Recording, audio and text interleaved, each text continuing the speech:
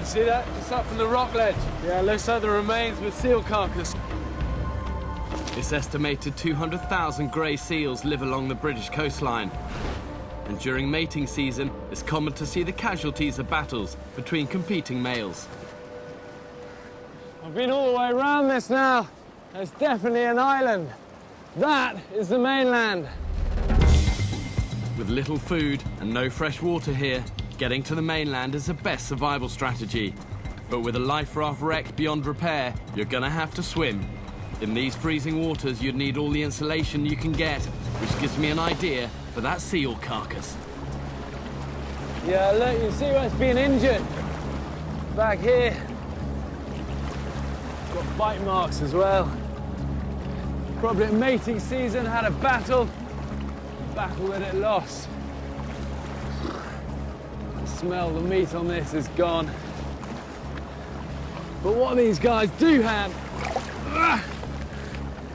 is an amazing ability to survive in really cold water.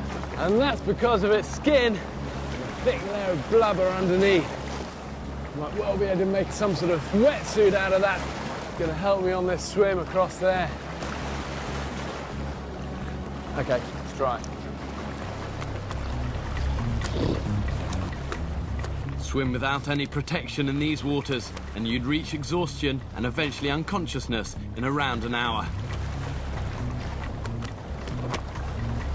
And then you see that whole thick layer full of fat and blubber there.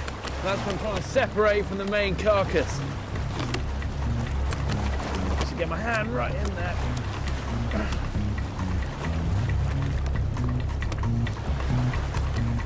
I need to be so careful doing this so I don't put a nick in the actual skin itself.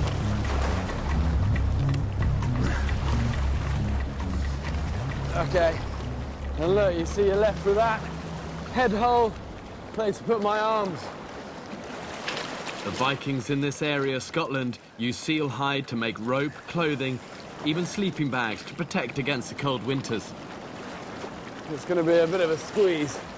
But that is the ultimate sealskin wetsuit. I've done everything I can now to face a long, cold swim in these frigid Atlantic waters.